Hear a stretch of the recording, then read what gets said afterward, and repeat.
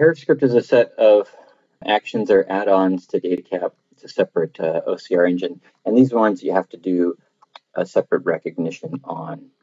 So here's your fields right here, and I'm going to build out a rule set to do just that.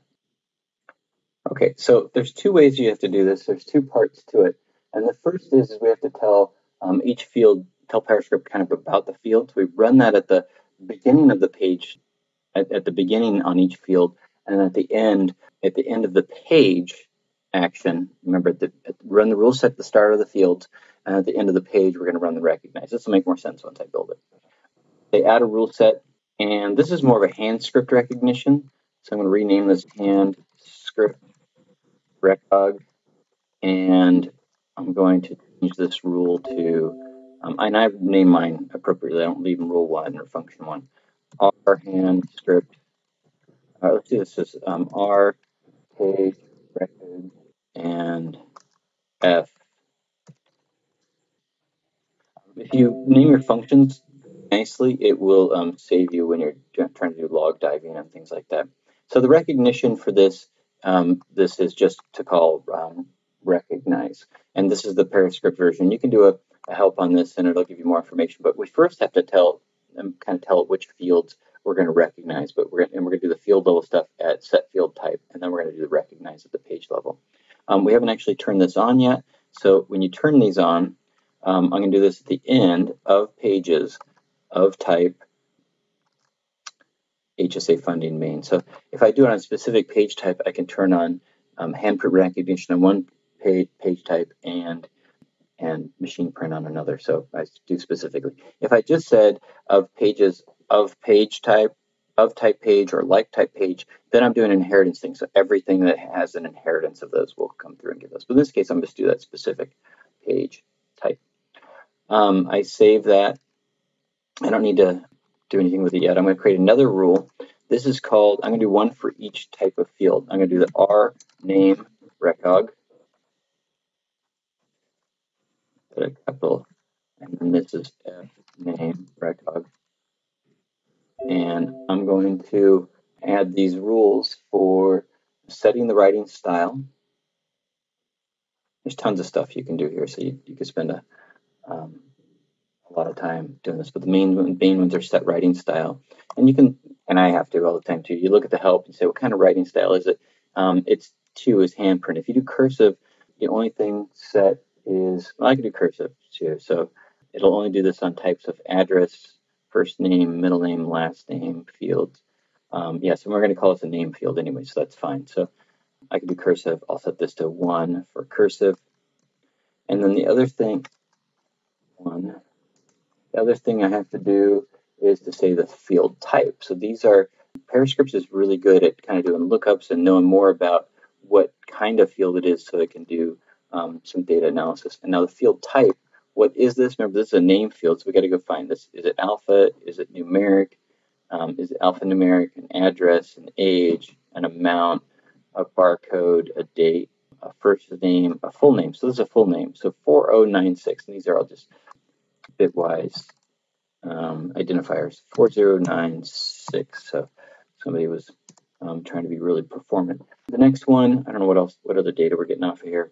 The next one was, I was going to do 3, so we don't have the time. I'm going to do the social security number and I'll do the help savings account, or the account number. So let's do one more. Add rule, because you're getting the hang of it. Let's do the account number. R account number and recog. And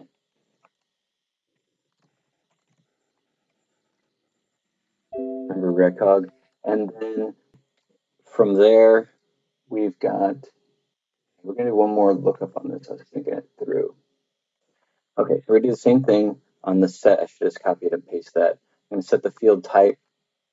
I'm going to get the writing style.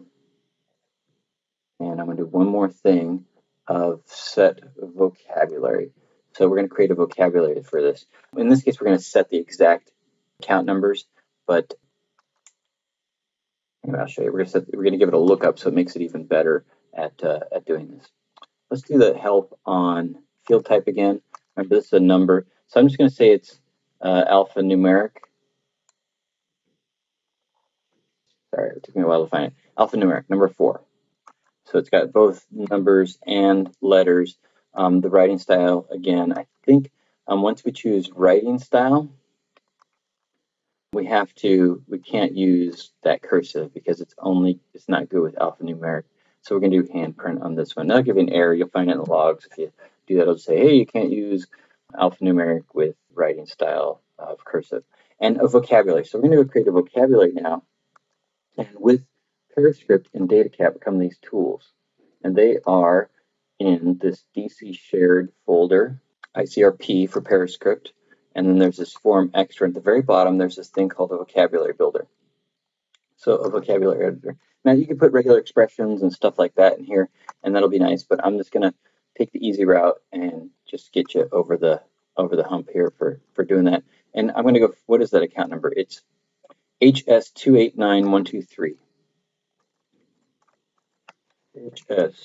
HS89123. So that's one of them. And I'm going to weight of 15 is like a default, and you can make it whatever you want. I've never found a case where I have higher ones and lower ones. So now I've got this vocabulary. I put all my account numbers in here. I might put, there's tons of help you can get here on how to do it, but this is the start of it. Now I'm going to save this as this FXV file, and I'm going to put it right into my Datacap application folder. So there's C, Datacap, Financial Docs, and this DCO folder.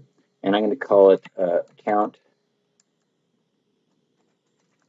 num.fxv. So now I've got the file there, and I've got to go put that folder name into my system. And the way I'm going to do that is I just cheat a little bit and go and find it here.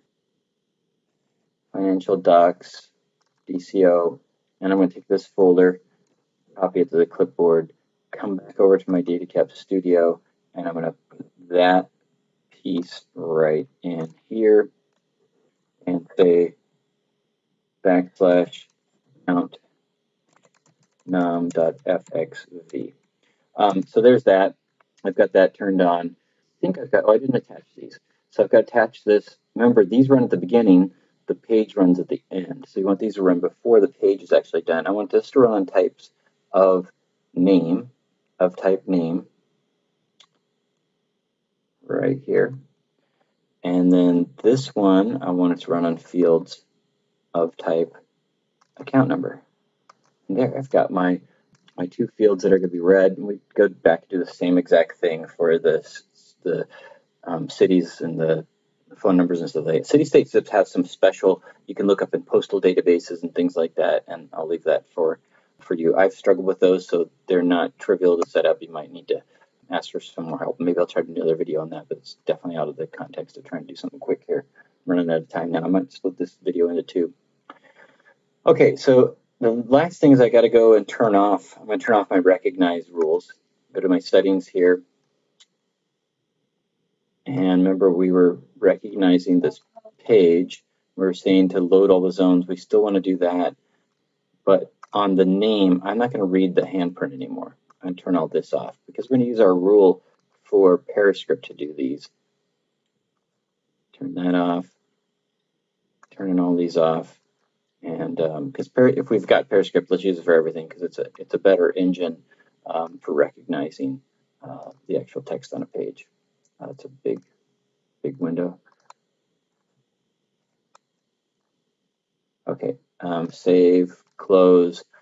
I've got that turned off. Oh, I do have to add my Handscript to my profile here, and I'm going to run it during Profiler where I'm doing my other recognize. And it can go right alongside the other recognize. I want to do it before I do my validations. And I'll do my save there and come back out. Now, I've got that other batch that was still running. I don't really need it anymore because it's already got stuff recognized in it, so I'm going to delete it. Nice thing you can do is kind of manage your batches here. Now I'll go through and show you exactly how I start this. I say new.